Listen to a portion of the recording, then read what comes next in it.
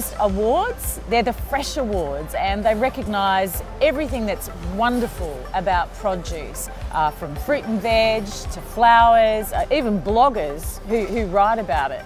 And it's a huge innovation for Sydney markets, going gangbusters with the thousands of people who work right here at Sydney markets. And with me now is the winner of the inaugural Florist of the Year Award and new revamped Fresh Awards, Jodie McGregor. Now, Jodie, how does it feel to win? It's a big deal. Yeah, it is a big deal for us. It's first of all, it was a lovely surprise, but great recognition of what we're doing in our store every day, trying to showcase all the flowers that we're getting at Sydney markets. So what's your average day? I mean, this place here has been servicing Sydney for, what, 2 centuries? Yes, so I can't imagine, you probably came on a horse and cart in those days, but what's your average day like here? Average, well, it's very quick. We are here before the gates, well, the roller doors open at 5 o'clock. So you want to be ready to go.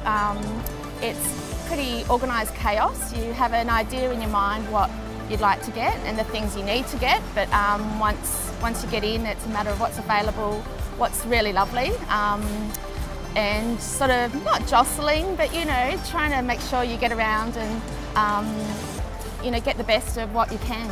So it's not like a Boxing Day sale where you're elbowing people and they say, I want those roses. Yeah, well, we do have the benefit of speaking with the growers of, you know, they know what we like, and after doing it for nearly 20 years, most growers have things aside for us that, you know, they know that we love, and so we do get that sort of nice special treatment with some things, but yeah, there's a lot of things you just want to see what's really good.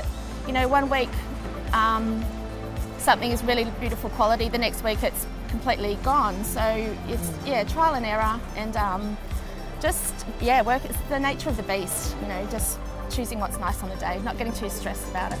So the growers, you say, keep things aside for you. Yes. The special things they know that you love. So what do you love? Oh, I love everything, and every season has a different element. So I couldn't give you like exacts. Like I just love combinations. Like if it's something really lovely and soft and elegant, paired with something really nice and gnarly and textured. So it's kind of contrasting. I just love what's good quality and what's in season. So as a punter, if I go to buy some flowers, how do you tell that they're fresh and they're good quality? My advice would be to look at the stems of the flowers. Usually the stem will age really quickly. It might, if it's not fresh, it might be a little bit brown, leaves might be a little bit tatty. And what do you do to keep your flowers lasting as long as they can? Just make sure they're in the right spot. So they need to be in a cool spot where they're not in direct sunlight. Make sure it's really ideal if you could cut the stems before they go right into the water. That just breaks the seal on the stem, so they're going to drink. And then also they're not going to do well if they're in dirty water. So every 2 days change the water, recut the stem so it's open, and that should make them last as well as possible. And why use a florist? I mean, you can go anywhere as a customer and buy flowers. Why use a florist? Right. I would suggest that most florists have their flowers stored in ideal conditions. They're, you know, hopefully air-conditioned indoors. Also, like I think florists have the best interests of the flowers in mind. They're not selling other products. They're specialised in that area. They can give you good advice. And hopefully, if you do use one florist, that you can build up a rapport and get, you know, some really great advice on how to make your flowers look really good. So what's your favourite flower, if you had to pick one? Have to pick one would be gardenias. Right, yeah. Why? Oh, just memory flower. Like I remember them growing up, just picking them with my mum, and the smell's beautiful.